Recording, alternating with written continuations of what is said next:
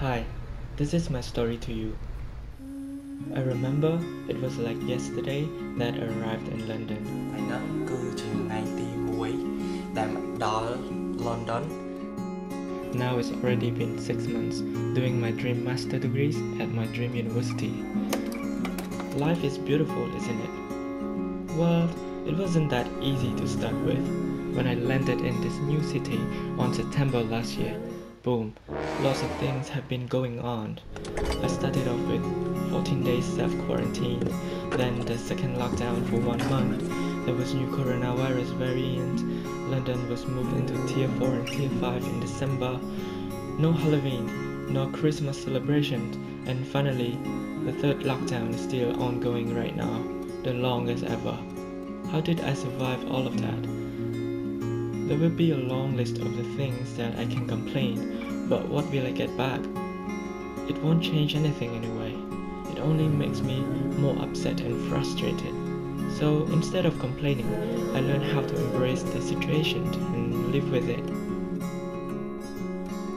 I thought I would only struggle with food in the first place because I absolutely had no idea how to cook, but then I was struggling with something else.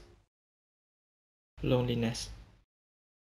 I didn't realize it was that serious until I could not handle it anymore. Loneliness has been with me for the first couple months of moving here.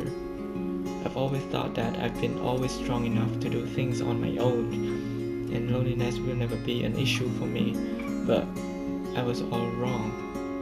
Many random thoughts were running in my head. I've been asking myself if am I making the right life decision to be here? Am I chasing for the right things? I was happier before coming here. I started to question if there is anything wrong with me. I somehow tried so hard to initiate conversations, but it only ended up with shallow talks. I didn't feel emotionally connected, and I'm so tired of it.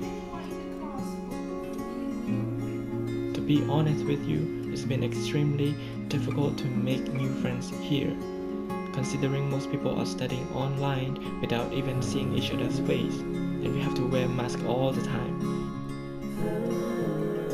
I didn't know whom I can open up this to, or perhaps I didn't want to show my weaknesses or vulnerability, or maybe I thought my problem is too tiny comparing to other people who might lose their jobs to COVID-19 or don't even have enough food to eat. Who am I to complain about all of this stupid feeling? But then, it didn't go away easily. It started to hit me harder and harder. So I asked myself, what should I do to pick up myself back? Then I got a wake-up call that maybe I was stressing myself too much in relying on other people to make me happy and completely forget how to love and take care of myself. So I decided to take a break from social media and focus more on myself instead. I learned how to enjoy my own company, exploring new places, trying new foods, catching up with new hobbies, such as learning how to cook new food, go jogging or cycling at the parks, listening to self-development podcasts, and also trying meditation. Gradually, I felt happier with myself. I started to be more grateful of what I'm having right now, and I started to appreciate the connections I had with my family and friends back home. At least I'm stuck under the roof. I have 3 meals per day.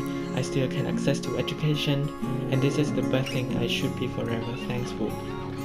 Later on, when I'm happier with myself, the right people slowly came to me when I least expected.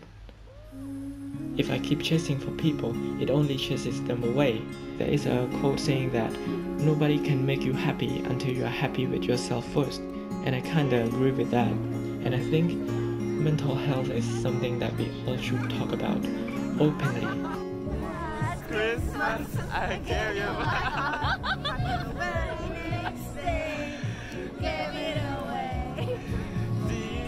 When life gets tough, it's very important to think that you are not alone in this journey. Others are also fighting with their silent battles. Pandemic is scary enough, but loneliness is way scarier if you don't know how to manage it wisely. It's been a wild ride living here. It's been a year of investing in myself and fulfilling my goals.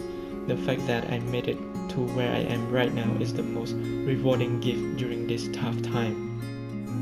If I could do it all over again, I still would not change the things because, I believe everything happened for a reason. From meeting particular people to having particular experiences. Those things would not be the same without your presence. This is my story, and I just want you to know that we're all in this together. Keep fighting, no matter what. Thank you.